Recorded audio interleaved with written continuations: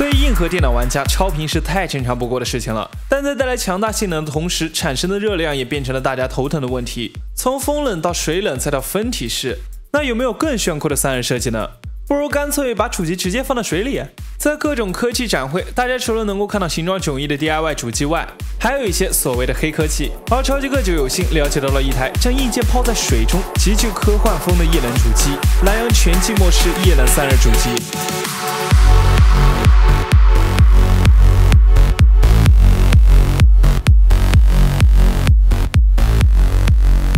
如果把一台高性能的主机比作一位老大哥，那么散热就是它的左膀右臂。2020年 AMD 和 NVIDIA 都为玩家带来了具有超强性能的新一代显卡。如果你想要激发全部的实力，那发热量可想而知。然而分体式水冷或者水冷显卡过于昂贵和复杂。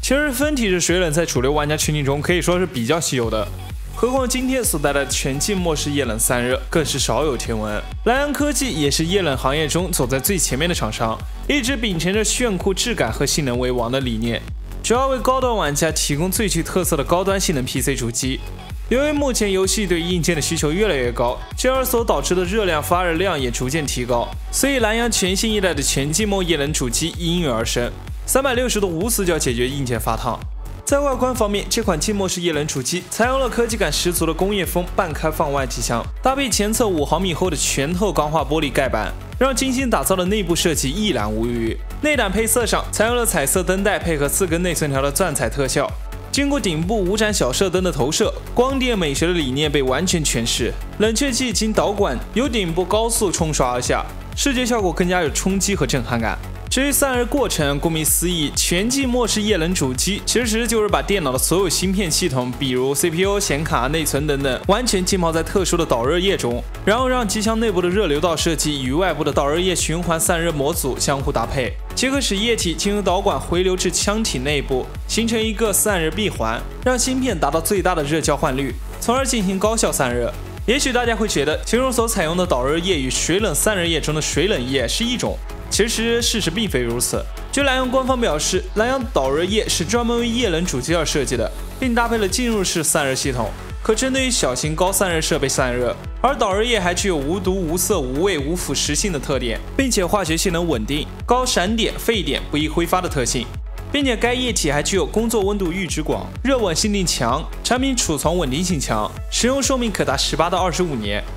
除此之外，为了适应对于电子元器件散热的热流模组的建立，可以对液体在导热率、比热容、粘稠度、绝缘系数等相关的物理参数上进行调整，使该液体能够最大化发挥在电子产品散热效果中的作用。与此同时，考虑到电子元器件的封装、工作环境等条件，该液体还具有抗尘性、膨胀率低以及分子进入能力小等特性。如需要更换硬件时，就像打开抽屉一样，直接把整个芯片系统拿出来即可，非常方便。也许前面所说的都较为抽象，那么接下来针对于散热和温控性能，给大家来点实际的测试。测试条件是在使用兰洋浸入式液冷系统环境下进行的，用 IDEA 64对显卡和处理器进行双重测试，来模拟高负载运行下的显卡和 CPU 发热量带来的压力，看这款水冷的游戏机是否有真功夫。测试平台 CPU 采用的是8核心16线程的 i7-10700K， 显卡为 RTX 2080 Ti， 主板是 Z490M Plus， 内存为32G 3220赫兹的知奇皇家级，外加1T的 PM981固态。具体来看，在温室22度的单烧测试下 ，CPU 的最高温度为45度，表现十分优秀，是普通风冷和水冷根本比不上的。而在双卡桥接并极限烤机的情况下 ，CPU 和 GPU 的温度曲线变化缓慢，其中 GPU 1的最高温度为61度 ，GPU 2的最高温度为62度 ，CPU 的最高温度为54度。为了得出更加直观的效果对比，我们将3台硬件配置完全相同、散热方式分别采用了风冷、水冷以及兰洋浸入式液冷的 PC 机，在温室为18度的温度下，使用甜甜圈进行了3小时15分钟的极限烤机测试。其中采用风冷散热的 PC， 在极限烤机下17分钟 ，GPU 达到了82度；而水冷散热设计在125分钟时，温度稳定在了70度左右，但兰洋浸入式液冷却在2分钟左右就稳定在了43度。兰洋的全浸没式液冷真的是太强了，可以说是完全打破了散热技术性能瓶颈。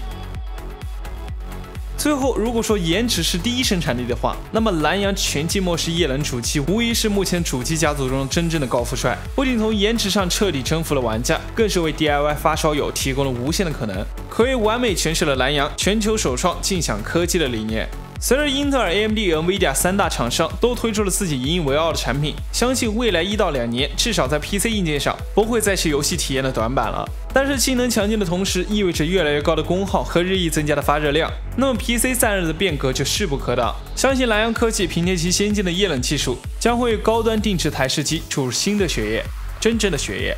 目前蓝洋这款全浸没式液冷主机已具备量产化的所有条件，并且蓝洋全浸没式液冷主机不光能在 PC 上大胆拳脚，在矿机、数据中心、5G 基站等场景也能带来极佳的散热效果。相信不久之后，这款代表着未来的全新形态主机将会来到各位玩家的手中，让我们一起拭目以待吧。那如果还想了解更多硬件相关的消息和科普知识，记得关注超级氪，我是 K 强，我们下期再见。